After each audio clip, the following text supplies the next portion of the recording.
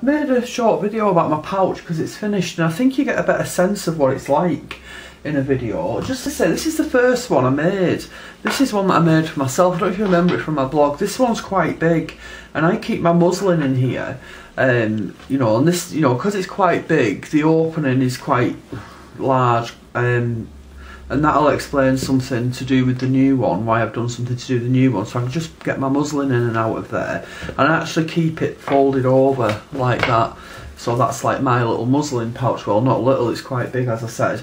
So this one, I haven't stitched up too far in from the edges. I wanted to leave the opening quite big in comparison to the pouch, because I think it'll be easier to get your stuff out. Now, I mean, you can keep what you want in this. It's entirely up to whoever gets it in the end. But I just think they're lovely for cloth, because I think cloth is so special that it's nice to have something that's been made by hand, that's made of cloth, special cloth, to then put your own cloth in that you consider to be special.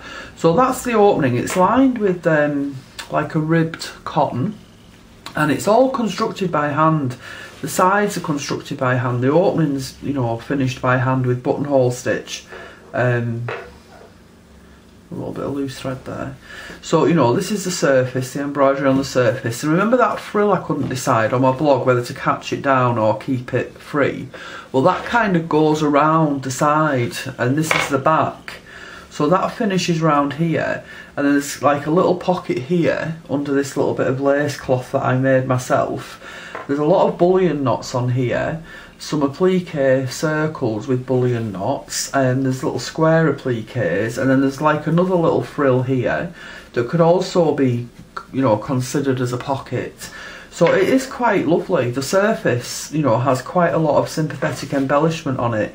And here, there's like 3 layers of lace here. There's one here, then this one that's caught down with web stitches, and this bottom one is caught down with wrap threads going over. And on the seams, there's cross stitch, buttonhole lace, simple running stitch, and there's a full seam of web stitches here as well. So that's the pouch basically. I just wanted to make a little video because I think it gives you a better sense of the piece when you get to see it on video. And how big is it? Well, wouldn't you know, typical me, haven't got my tape measure to hand. Let me think. I haven't got my tape measure to hand. 2, 3, 4, 5, 6, 7. About 8 inches by 10 perhaps, but I will measure it later and write the dimensions down. So that's it. So just thought I'd share that with you.